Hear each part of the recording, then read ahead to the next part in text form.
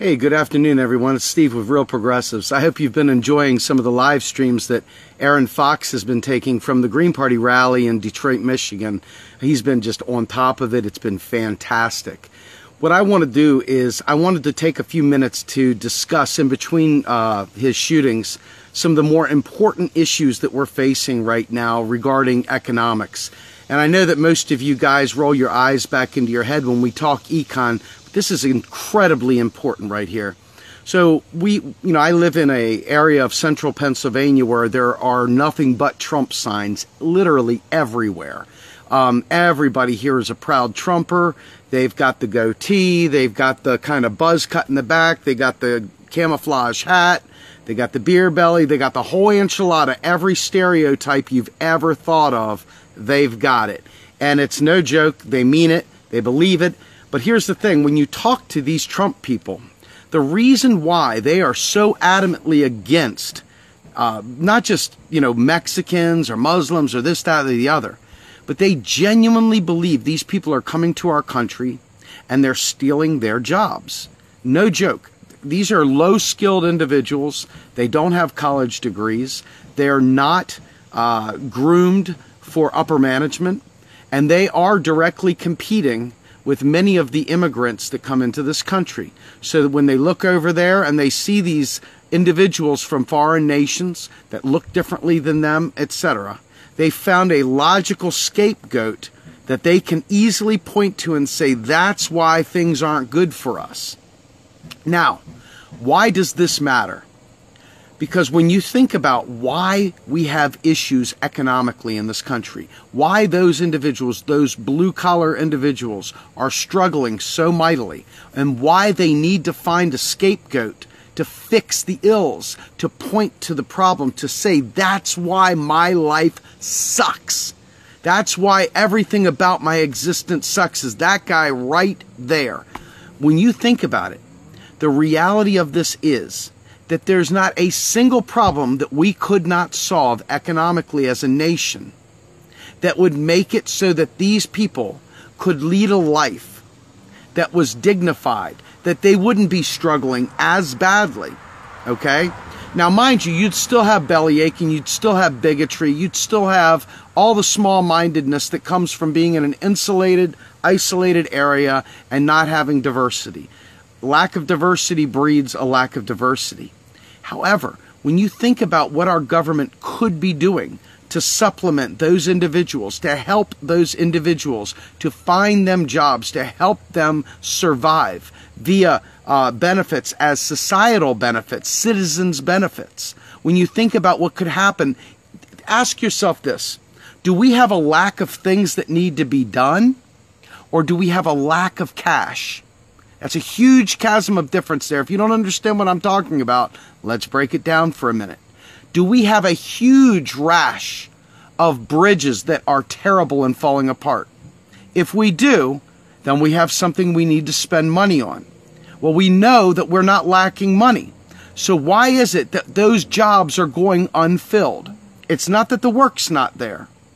It's that the cash isn't there. Well, the only reason why the cash isn't there is because our government isn't spending on it. Because it's not private industry's job to randomly go out and fix public bridges. They've got to be given a contract to fix a government bridge, a state-owned bridge. I mean, just look at the bridges, right? So what do low-skilled individuals do? They tend to hover toward trades. They tend to find trades because, number one, they can make a quality living. Number two, they can learn the trade relatively easily with an on-the-job type apprenticeship. And number three, it doesn't require them to get buttoned up into a tie. They can live the way they normally live, and they don't have to put on airs. They can just be who they are. So when you have these blue-collar type jobs, the only thing preventing us from doing them is a lack of government spending. Now, hypothetically, we have tons and tons of jobs going out there. Shovel-ready jobs. Real, honest-to-God, shovel-ready jobs. Not the fake ones, the real ones. Now what happens? Now all of a sudden, Johnny Blue Collar, who is a Trumper extraordinaire, is suddenly working. He's got a great job. He's got good benefits. He's going ahead and taking care of his family. He's coming home. He's a little bit tired because he's worked a good, hard day, and he's happy. Goes out, has a beer with his buddies, goes out, watches the football game, watches the NASCAR race, whatever it is that he does that, and he does it happily. Why? Because we, as a nation, have not given out charity to them because they don't want the charity. No, we've provided jobs that need to be done, real, honest-to-God jobs that need to be done. So we're not talking about Mexicans taking over their work. That's the problem. Our government hasn't spent on the things we need to spend on. So those individuals are stuck competing for who's going to cut whose lawn, who's going to pick what potato, who's going to chop down what tree. And that problem will never go away until we, you in the camera, myself, etc., begin to really truly understand what it means to be monetarily frickin' sovereign. Taxes don't fund spending, so Joey over there is not paying for Lakeefa or Quentin or Emilio or Punjab or Imam or anybody else's Obama phone or jobs or health care. Bottom line is our nation is monetarily sovereign. We can do it. We can end bigotry through economics. We could put a huge dent into it anyway. I doubt we can get rid of all of it. But we could put a huge dent into it if we understand economics. But as long as you guys continue to run around, we got to raise taxes, we got to raise taxes. As long as you keep doing that, you're going to keep getting blocked. And the bigotry will continue. And this is kind of what the people above us want. By having these identity politics, by being able to fight with one another, you are absolutely allowing them to retain power. Once you say, hey, we don't need the fighting, we don't need to worry about that, I don't need to go running around lying, freaking lying, that taxes fund spending. Because they don't. So stop saying it. Federal taxes only keep the value of the dollar where it is.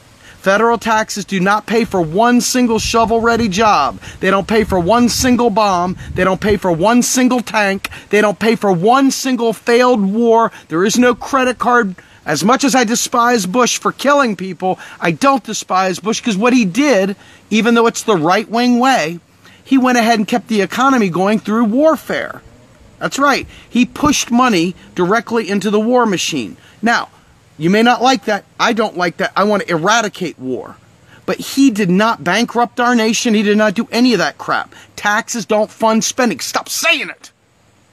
Taxes only maintain and drive currency. They maintain the value. That's it. Don't ever say taxes fund spending again. You will be chastised severely. You are literally fueling bigotry. You're fueling death. You're fueling all manner of programs being shit-canned because how will we pay for it? And it's your fault. Every time you say, but my hard-earned tax dollars, you are funding bigotry. You. Stop it. Stop it now. So the Trumpers, okay, are out there hating on the Mexicans, hating on the Islamic people, hating on the this, hating on the that, because they're looking for somebody to blame for the shitty state of their lives. What they should be doing is pointing at the people that keep saying taxes fund spending. That's who they should be chasing after, and they should chase after them. They're the ones that are saying it too, though, right? They think they're hard-earned tax dollars, and then you've got the elitist progressives saying, our hard-earned tax dollars shouldn't fund the bombs. They shouldn't fund the tanks. Dummies. We got to stop that. Got to stop it. So anyway, I'm sitting there listening to family who's talking about their young nephew and niece who are talking about how they love Donald Trump. And I wanted to interview him and ask him, what have the Mexicans done wrong to you? What have the Islamic people done wrong to you? What have any of these people done wrong to you? And I realized that it's just a matter of that's the environment they're in. That's what this whole area is. Harley Davidson plant down the road, the whole enchilada. It's all built on the back of red, white, and blue. These colors don't run, boy. So what are you going to do? Your only chance here is to really start learning about how federal financing works. That's it. I'll keep saying it. I'll keep getting the zombies running up against the wall, throwing themselves against it. No, you're wrong, you're wrong. The Federal Reserve, it's a private thing. The Rothschilds, ah! But they won't sit there and actually tell me how it really works because they don't frickin' know. But I do. I do. And that's why I get in front of a camera and talk about it with you guys. If I didn't know, I certainly wouldn't do this. I'd be like, shit, man, I don't want to talk about this stuff. It's now on the record, man. People are going to forward this stuff around. They'll laugh at me if I'm wrong. But I'm not.